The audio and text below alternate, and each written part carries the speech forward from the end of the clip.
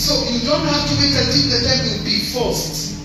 You do it willingly, so that Jesus Christ, who is Lord, as we are confessing Him, we are confessing about this salvation, and it's going to be glorified. Amen?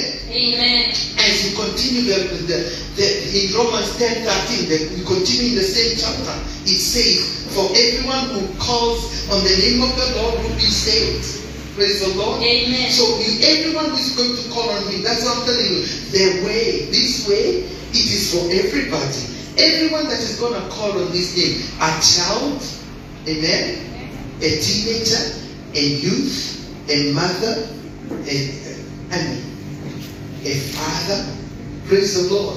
Amen. And it doesn't matter how old somebody is, it doesn't matter how young this person is, but if we confess, amen, praise the Lord. Amen. For everyone who calls on the name of the Lord, you will be saved. Amen. So if you're not born again today, it is your day of salvation. Because you know what? This way is for you. Praise the Lord. Amen. No other way. This is the only way that the Lord Jesus has made and prepared for us, so that we can walk in it and be with the Lord. 1 John chapter 5 verses 14 to 15. And this is the confidence that we have toward Him, that if we ask anything according to His will, He hears us. Praise the Lord. Amen. And if we know that He hears us, in whatever we ask, we know that we have the request that we have asked of Him. Praise the Lord. That is okay. So the Bible is telling us, you know what? I'm talking about the marks of salvation. One of the marks is that for us who are born again, when we ask, praise the Lord. Amen. When you ask, what's going to happen when you ask? What's going to happen to you? That is a mark. We pray and we receive. Praise the Lord. Amen. We were getting ready to come. As we were preparing to come to Kenya, a ticket is very expensive to come to Kenya. It's not cheap. It's not that paying the matatu for the matatu. Sieta pesa za matatu kosekana.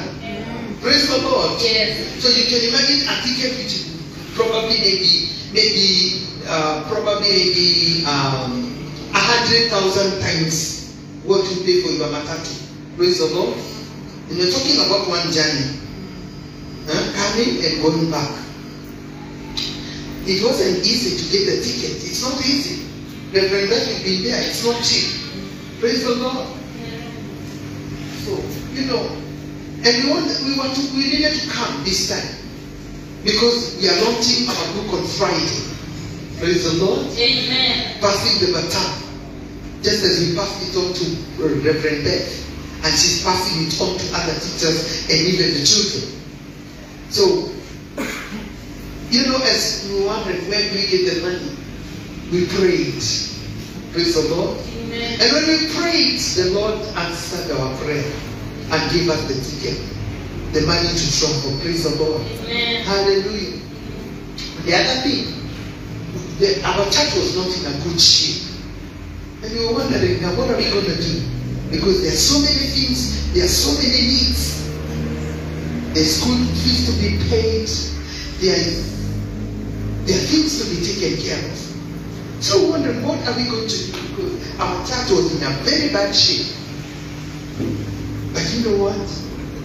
And now who's going to do it? Praise the Lord. And the Lord answered our prayer.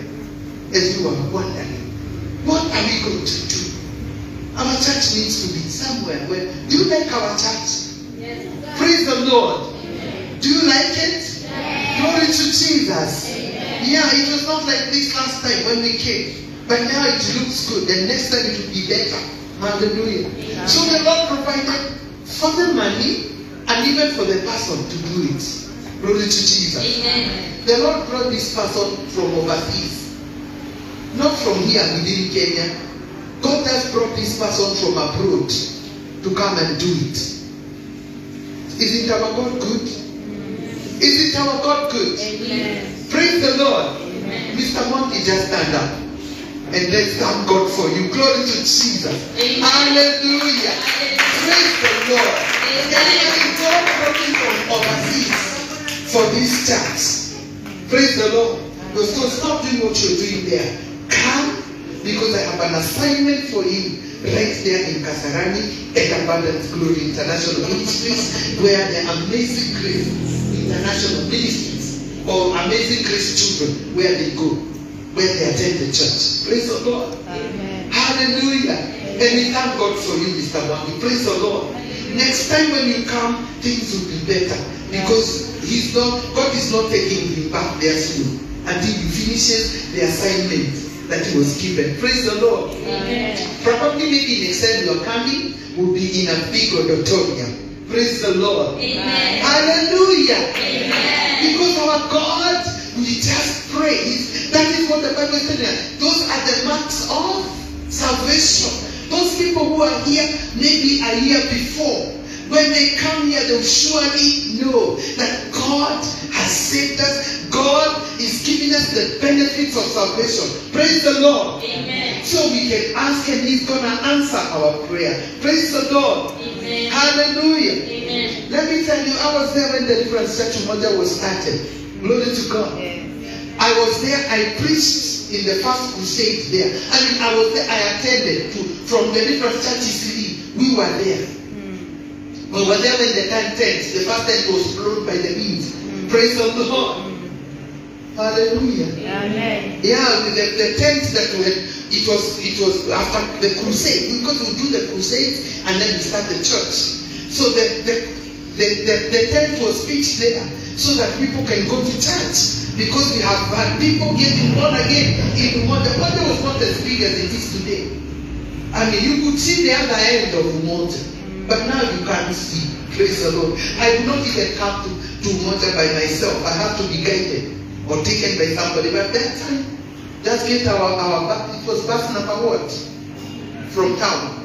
60. Number 60. Yes. Just put the bus number 60 and you're there in Umoja. Praise the Lord. Amen. We knew just ride the bus and you'll be there. Glory to God. Then the church, I mean, the tent was blown away. But you know what? Our God is so good. Because now it's not a tent. It's a big auditorium, isn't it? Yes. We thank God because of the prayers of people praying and the prayers being answered. That is a mark of salvation. Because there is no such building. I mean, the building that is there now, I was amazed the last time I came there.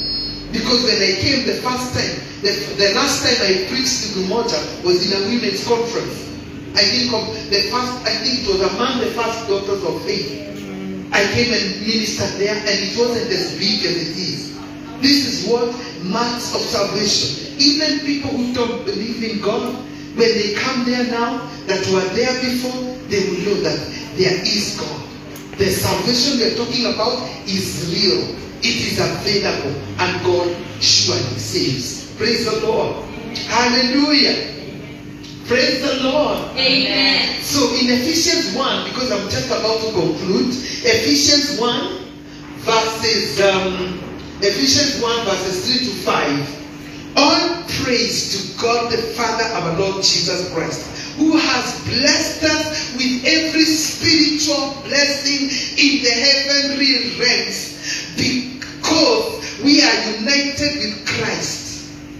Even before we made the world, God loved us and chose us in Christ to be holy and without fault in his eyes.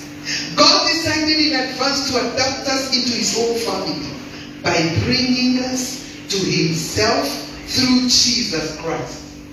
This is what he wanted to do, and it gave him great pleasure. Praise the Lord. Amen. Hallelujah. Amen. Praise the Lord. Amen. Verse 3, I'm going to read it again. Okay, back alright. It says in another version, every spiritual blessing in heavenly realm has already been lavished upon us as a love gift from our wonderful heavenly Father, the Father of our Lord Jesus Christ. All because he sees us wrapped in Christ. This is why we celebrate him with all our hearts. And in love he chose us before he laid the foundation of the universe. Because of this great love, he ordained us so that we would be seen as holy in his eyes with an unstained innocence. Praise the Lord.